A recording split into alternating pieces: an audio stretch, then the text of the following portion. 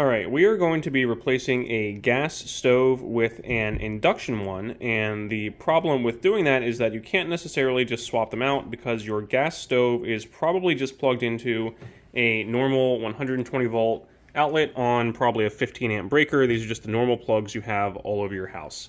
And induction and electric ranges require more power than that. They are usually going to need a 240 volt plug on something like a 40 or 50 amp breaker, so more similar to what you would plug a dryer into.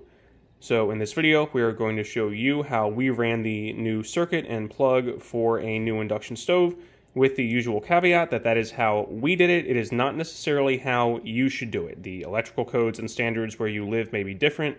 We have gotten comments on some previous videos, for example, about rewiring a light switch, about how things are done differently in Europe. So this is for informational purposes to show you how we did it. It is not instructions for exactly how you should do it. Please check with a professional or your local codes before doing any of your own electrical work. Now, in part one of what will likely be a two-part video, we are first going to talk about running the wire from just above the breaker box through a unfinished part of the basement and then over through a finished part that has a drop ceiling until we get it directly below the stove, where we're going to drill up into the kitchen. We may oscillate narrators a bit, bouncing back and forth in this video, because depending on what we remember to do a voiceover for while we were filming, so apologies for that. First, we are going to switch over and talk about the type of wire. So the type of wire we're using for the stove is number 6-3, and to explain that, these larger wires here are 6 gauge, which is good for about 65 amps. We're only going to put it on a smaller breaker, a 50 amp breaker, which is sufficient for the new electric stove. And the reason why it's called 6-3 is you have 6 gauge, and a 6 gauge. So essentially 2 hot conductors and a neutral. And then you also have a number 10 gauge for a ground. So it's called 6-3 Romex. The Romex is the type of jacket. It's for indoor use, not used in direct sunlight. It's not direct burial.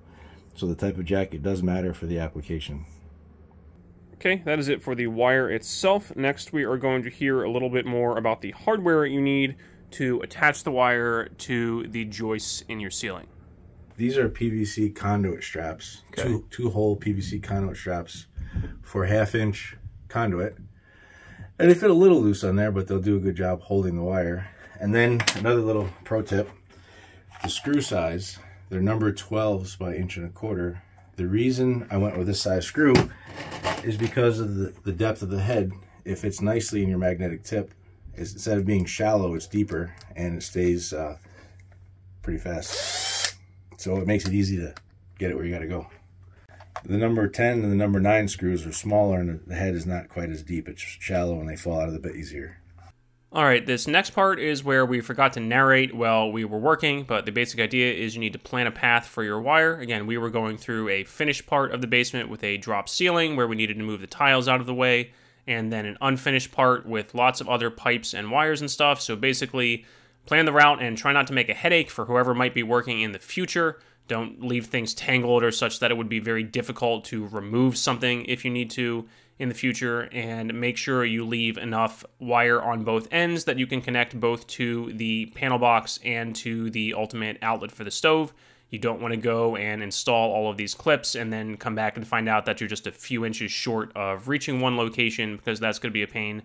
So use one of these clips with 2 screws. You don't have to do every single joist because this wire is pretty stiff, but you don't want it flopping around.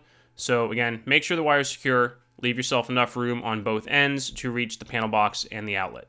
No, I don't know which side of the panel box I'm going to go in until I take off the cover and see where there's more room available to go through a knockout. So I put my last or second to last strap here, and I'm either going to tuck into the box on this side, or I'll put another strap and then come down on this side. And in the next video, you'll see this with the cover off, and I'll show you how I installed this wire into the circuits.